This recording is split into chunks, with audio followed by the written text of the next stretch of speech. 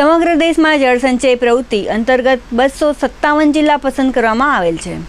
ગુજરાત રાજ્યમાં કચ્છ જિલ્લો પસંદ થયેલ છે, જે અન્વયે જિલ્લાના શિક્ષણ તંત્ર દ્વારા લોક જાગૃતિ માટેની કામગીરી કરવામાં આવી રહેલ છે। જળસંચય, વૃક્ષારોપણ જેવી પ્રવૃત્તિઓ કરી લોક જાગૃતિનું કાર્ય કરવામાં આવી રહેલ છે। આ ઉપરાંત શાળા કોલેજના છાત્રો દ્વારા પણ વિવિધ પ્રવૃત્તિઓ કરી લોક જાગૃતિ કરવામાં આવી રહેલ છે। આગામી 30 તારીખે ભુજ ખાતે જ્યુબિલી ગ્રાઉન્ડમાં એનસીસી અને એનએસએસના છાત્રો દ્વારા વૃક્ષારોપણનો કાર્યક્રમ રાખવામાં આવેલ છે। આ અંગે જિલ્લા માધ્યમિક શિક્ષણ અધિકારી શ્રી પ્રજાપતિએ ચણચર ન્યૂઝ સાથે વાત કરી હતી। માનનીય આપણા ભારતના વડાપ્રધાન શ્રી નરેન્દ્રભાઈ મોદી સાહેબના માર્ગદર્શન નીચે આખા ભારતમાંથી 257 જેટલા જિલ્લાઓને જળસંચય અંતર્ગત આવરી લેવાયા છે।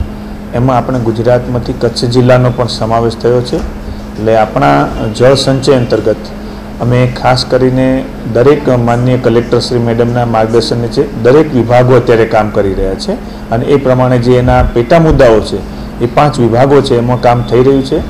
એ અંતર્ગત અમને શિક્ષણ વિભાગને લોક જાગૃતિ માટેનું કામ આપેલું છે। તો અમે ખાસ કરીને આપણા માધ્યમિક અને પ્રાથમિક શાળાના બાળકોના માધ્યમથી આપણું જળ સંચય અને વૃક્ષારોપણ જેવી પ્રવૃત્તિ દ્વારા અમે લોક જાગૃતિનું કામ કરી રહ્યા છીએ।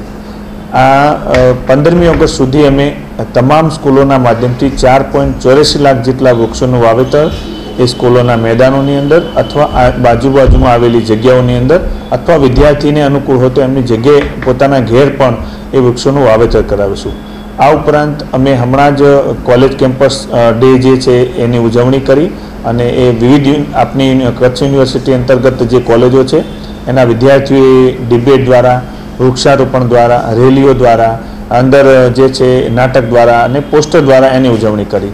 અમે 30 તારીખે આપણા જિલ્લા કક્ષા માટે એનએસએસ અને એનસીસીના જે મારા યુનિટ છે એના માધ્યમથી 30 તારીખે જિલ્લા કક્ષાનું જ્યુબિલી સર્કલ જે છે એમાં આપણું જ્યુબિલી ગ્રાઉન્ડ છે એની અંદર વૃક્ષારોપણ અમે 8:30 વાગે રાખેલું છે। એમાં તમામ અધિકારીઓ અને એનએસએસના 650 જેટલા વિદ્યાર્થીઓ રેલી કાઢી અને ત્યારબાદ વૃક્ષારોપણ કરશે। અને હાલે પણ આખા જિલ્લાની અંદર તમામ સ્કૂલો અત્યારે દિન પ્રતિદિન જ્યાં વરસાદ ચાલુ છે અથવા થયો છે અથવા પાણીની સુવિધા છે ત્યાં અત્યારે લોકો એ પ્રમાણે વૃક્ષારોપણ કરી રહ્યા છે। અને જળસંચય માટે પણ જે મકાનોનું પાણી છે એ જળસંચય થાય એના માટે એનજીઓનો સહયોગ લઈ અને આર્થિક ફંડ એનો લઈ અને એ રીતે જળસંચય થાય એ માટે સ્કૂલો અને અન્ય લોકોમાં મેસેજ થાય એવા પ્રયત્નો અમે હાલ આપણા ઇરિગેશન વિભાગ સાથે સંકલન રહી માનનીય કલેક્ટર શ્રીના માર્ગદર્શન નીચે હાલ અમે કામ કરી રહ્યા છીએ।